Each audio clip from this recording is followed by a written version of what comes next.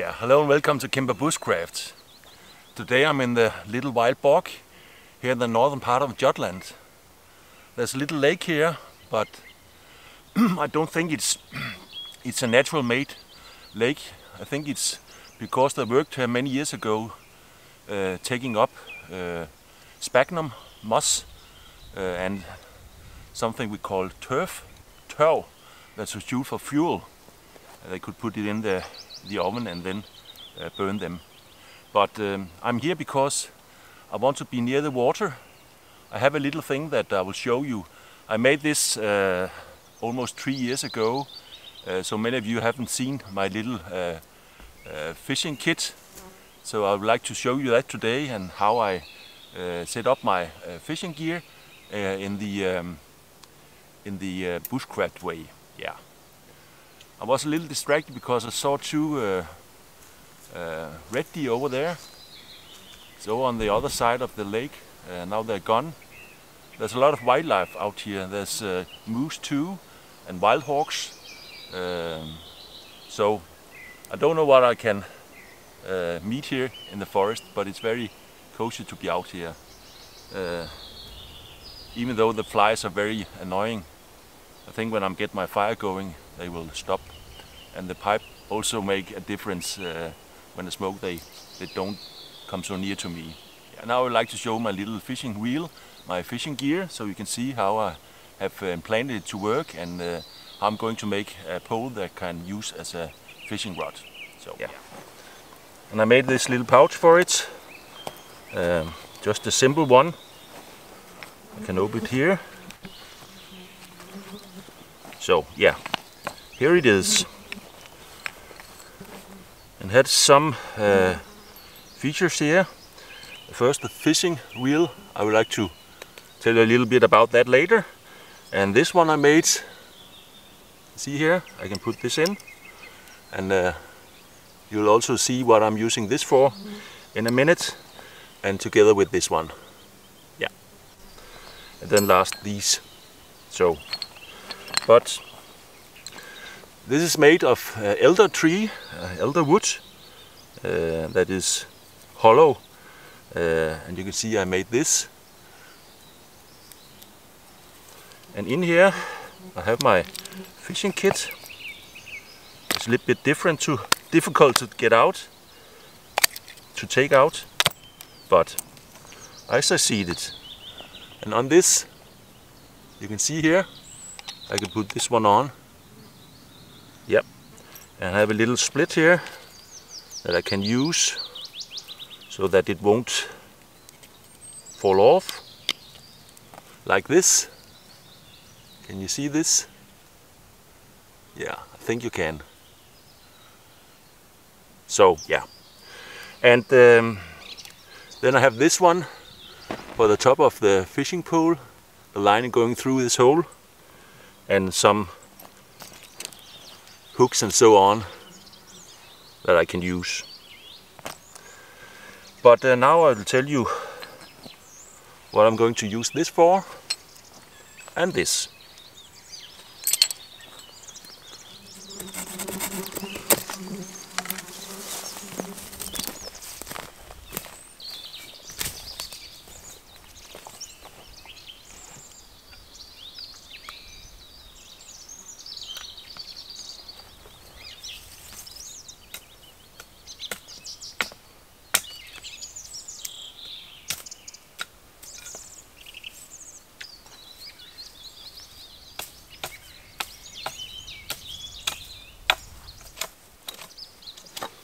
Yeah, now I found a dead tree or a branch I can use for this.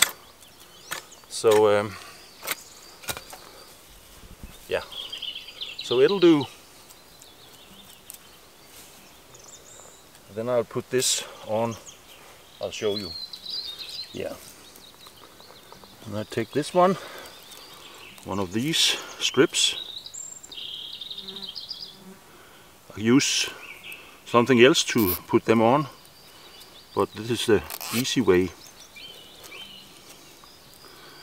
So, and then one more.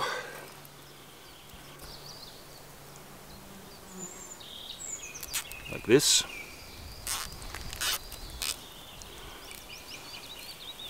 Yeah.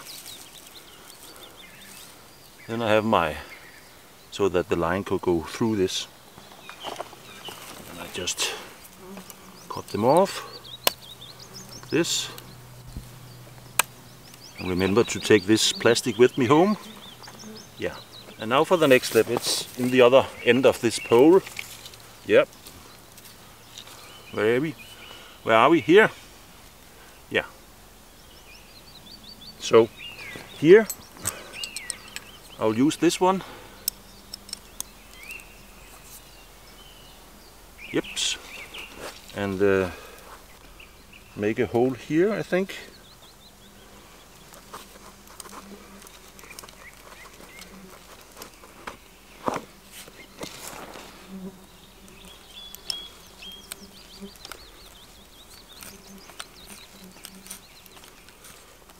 Yeah, all the way through, and then I'll put this one in, so it's tight here.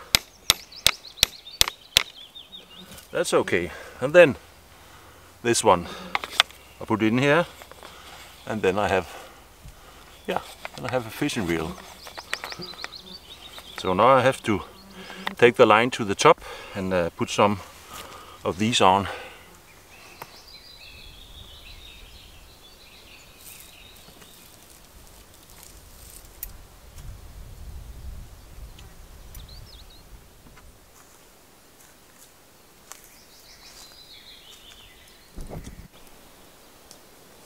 Yeah.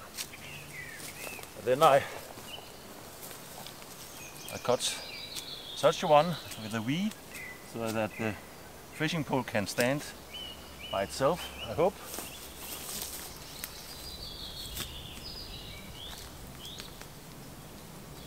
This. Then, yeah.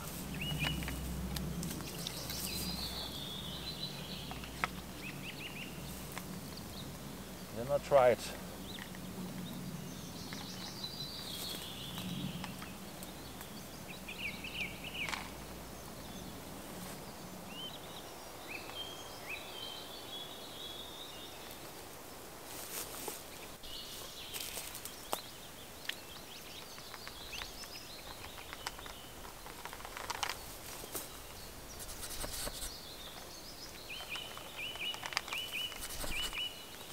Yeah, that's the way.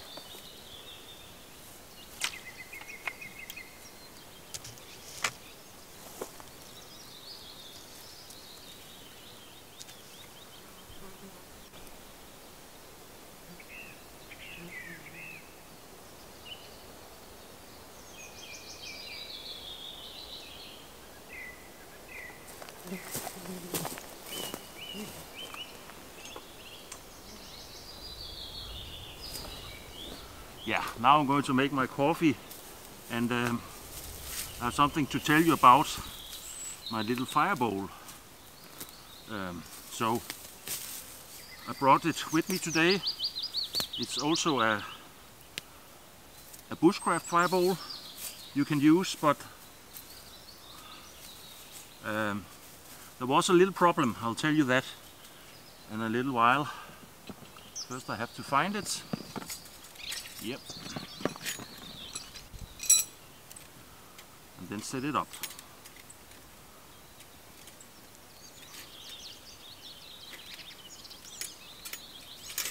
I must say there's a lot of flies here. You can probably hear them.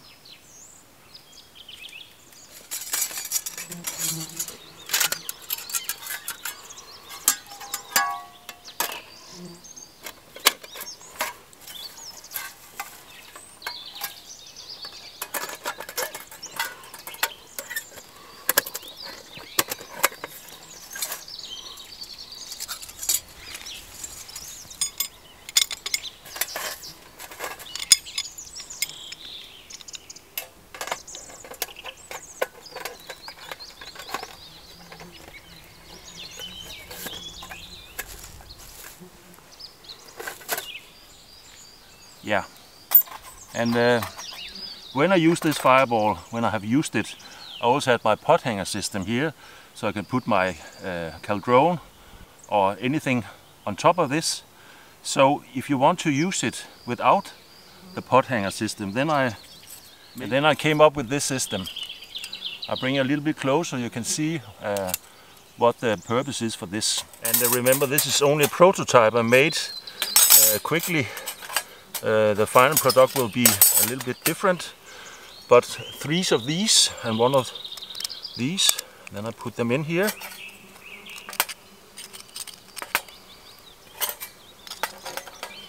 And there's these slots here that are using. Can see that? Yeah. So now you can use it like this. Put your kettle on top, or a pan, or something else that you will cook. And there's plenty of room down here for firewood. So this is how I'm going to do it today. Make my coffee in that way. And it's the first time I'm using this, but I'm sure it will be a great success.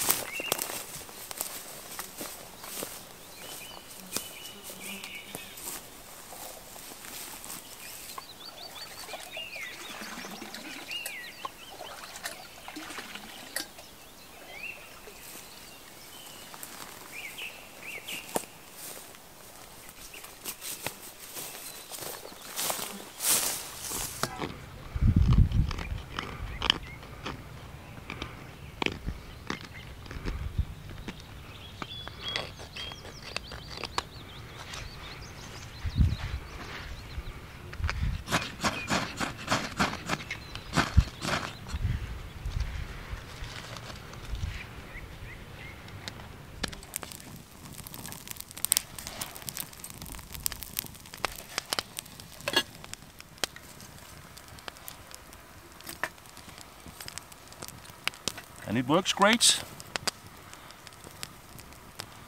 Almost like a little bushcraft stove.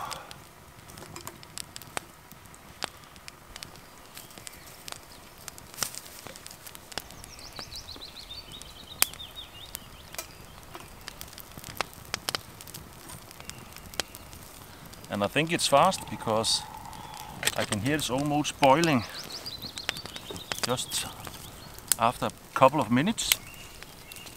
So that is so great.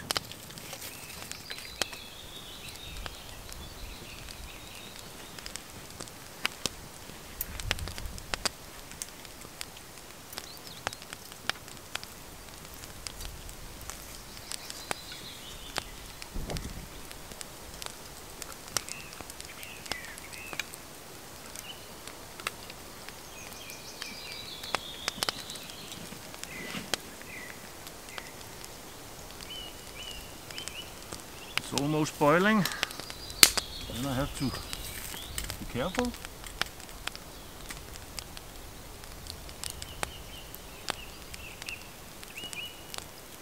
Yeah.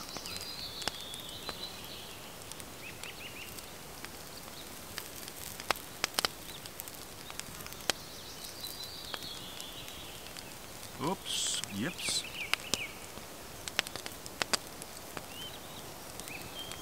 And let it boil for a minute or so until the foam in the surface is gone. Yeah, I think that is okay. Put it here. Put the lid on so it doesn't cool off too fast. And then I think I'll just let this die out. Or perhaps just a little bit of flames to keep the bugs away. The flies has gone now, as I predicted. Yeah.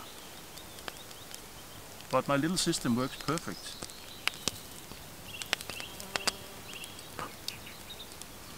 Yep.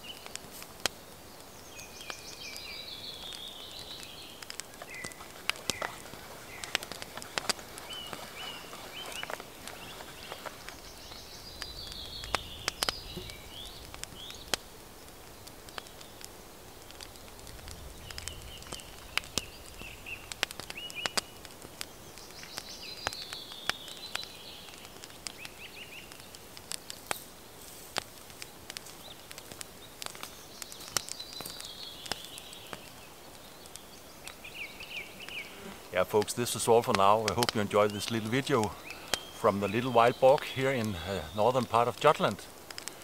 Yeah, it's going to be a short video now.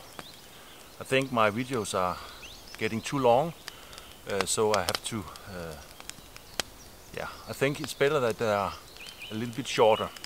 So I'm trying to do that.